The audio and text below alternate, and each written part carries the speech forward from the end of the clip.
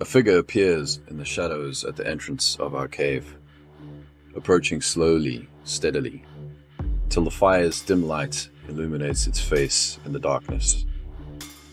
Is it one of the tribe, or is it one of them? For our ancestors, the night was truly dark and full of terrors.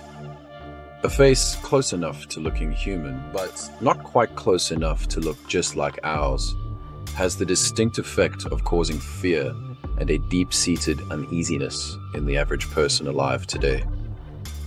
But why do we experience this? Is there some dark evolutionary past encountering other human species that gave us this very good reason to be fearful of faces just like these? The term Uncanny Valley has become more widely known in recent times to describe this exact emotion we are overcome with when our brains process these faces and figures. A term coined by Professor Masahori Mori is a phenomenon that he encountered while creating these lifelike robot human faces. These faces seem to create a positive response from humans the more realistic they became, until they very rapidly didn't.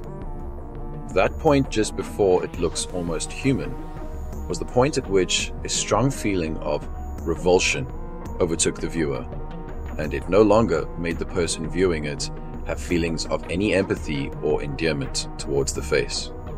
These feelings of empathy and feelings of likeness restored if the robot became so close to being real that it was almost indistinguishable from that of a normal human, however, as now it was basically one of us. Where could such a significant emotional and sometimes even physical response come from? There are some other things that trigger humans' brains, and even our distant cousins, monkeys' brains, in just the same way, and are very obviously deeply hardwired into our brains. The sight of snakes, spiders, and worms immediately cause these same feelings of fear and disgust, and for a very good reason. They are genetically coded into our brains through millions of years to keep us safe from these things. A shuddering thought is just how many of our ancestors fell victim to them and even were devoured by these creatures, for this response to be so vital that we now all have it. Us, the descendants of those who had enough fear of these nightmarish creatures to stay well away from them, were the ones who survived. Our early ancestors were more prey than predator, frequently falling victim to large snakes that could consume them whole, and small ones that could kill them with a single bite. The human and monkey brain seems to be especially paranoid when encountering snake-shaped objects. And in the psychological tests, images of these creatures and even blurred shapes resembling them cause a massive stress response in primate brains. And we are no exception. This leads us back to our response to these other Homo sapien-looking creatures. Could this response be an adequate and indeed necessary response to keep us safe from something that looks like a Homo sapiens, but in fact is not one of us? Yes, absolutely. And the scene that you're imagining is probably not as dark as it should be. We have been encountering other human species for millions of years, and it's only now that it's just us left on this planet. We could even go as far as to say that for more than 90% of our history, we have been living alongside many other human species. Our ancestors encountered Australopithecus, Homo erectus, Denisovans, Neanderthals, Homo floresiensis, Paranthropus, an African ghost ancestor we know almost nothing about, and many, many more.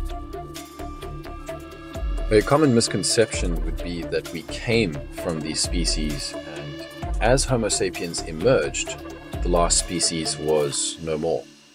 But fascinatingly, our ancestors often lived alongside their more outdated version of humans in separate groups.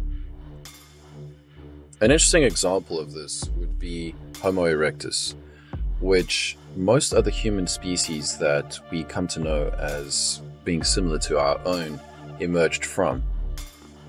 So these species evolved from Homo erectus, but interestingly, Homo erectus often stuck around, staying on Earth and living alongside the species that evolved from it, which shows us this very complex and strange situation that our human species has encountered over millions of years. An interesting example of this would be the DNA of people in Indonesia and Papua New Guinea. When scientists looked at their DNA, they found Denisovan DNA, which wasn't that surprising when they found it. But what was interesting about this DNA is that it had Homo erectus DNA in it as well. This means that Denisovans interbred with Homo erectus.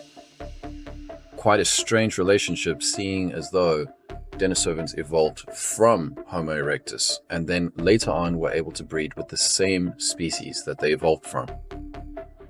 A mind-boggling exercise would be to try and imagine these relationships and interactions our ancestors had with each of these species, and the plethora of situations arising from them. But fortunately, you will have some of that done for you as we go over the likely scenarios that took place between our ancestors and these human species, and why we still have this fear mechanism when viewing near human faces. The hunter in the night. Territoriality between species that hunt the same prey and compete for dominance of the same area is nothing new to this planet, and we see it happening daily amongst most creatures alive today. Lions and hyenas are sworn enemies, very often taking the opportunity to kill the other's younglings when given the chance. For every one less of them, the more room there is for us to grow.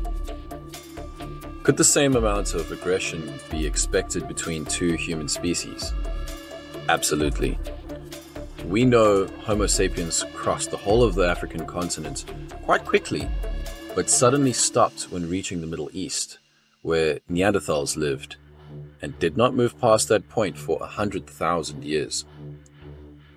Professor Nick Longridge put forward a fascinating theory that our ancestors were victims of brutal territorial clashes with Neanderthals in a war that lasted 100,000 years, which I, along with many of the scientific community, absolutely agree with. In fact, I take it a step further with this theory and put forward that we did the same with most other human species we encountered. Horrifying images of Australopithecus climbing down from trees and stealing babies in the night, reminiscent of how chimpanzees catch other primate species for consumption.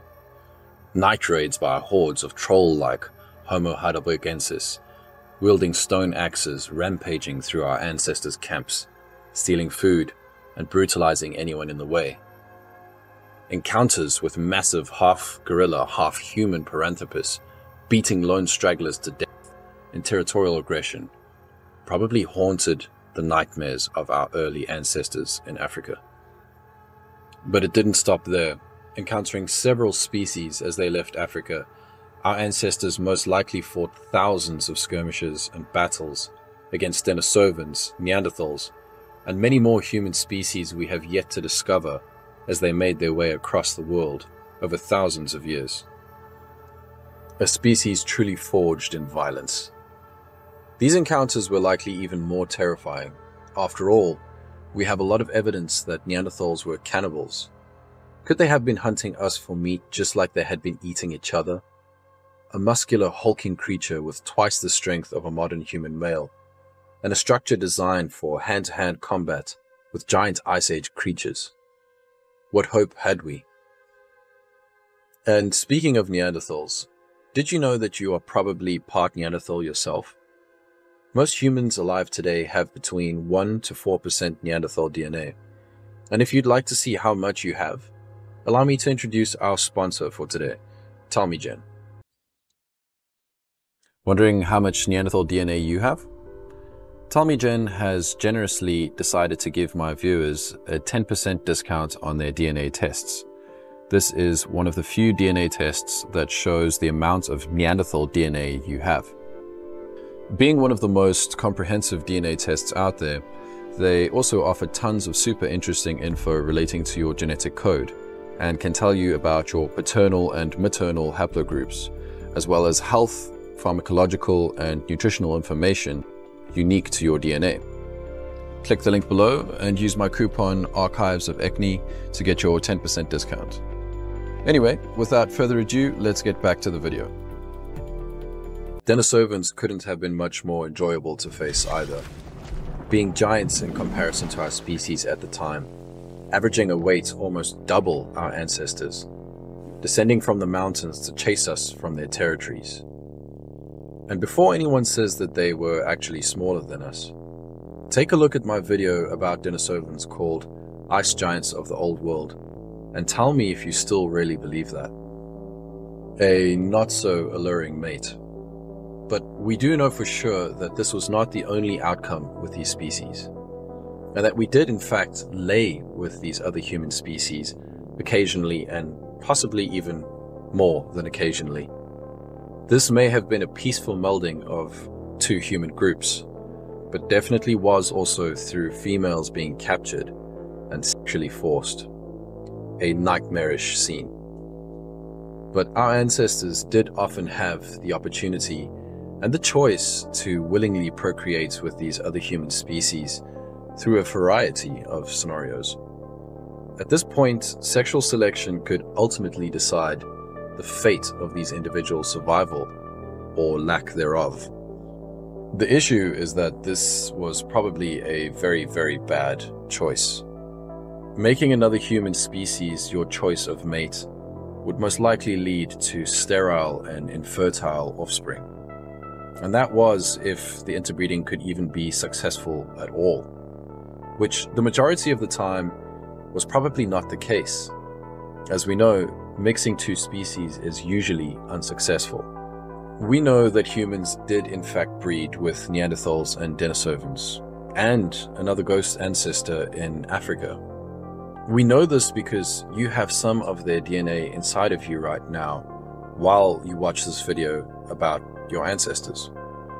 Though we have this DNA, it's likely that tiny amount of DNA that you have in you is from just a few successful interbreedings that took place.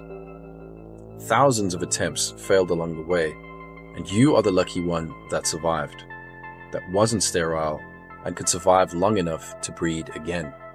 It has been theorized that many of these successful breeding events created first-generation offspring that were unhealthy and full of genetic problems.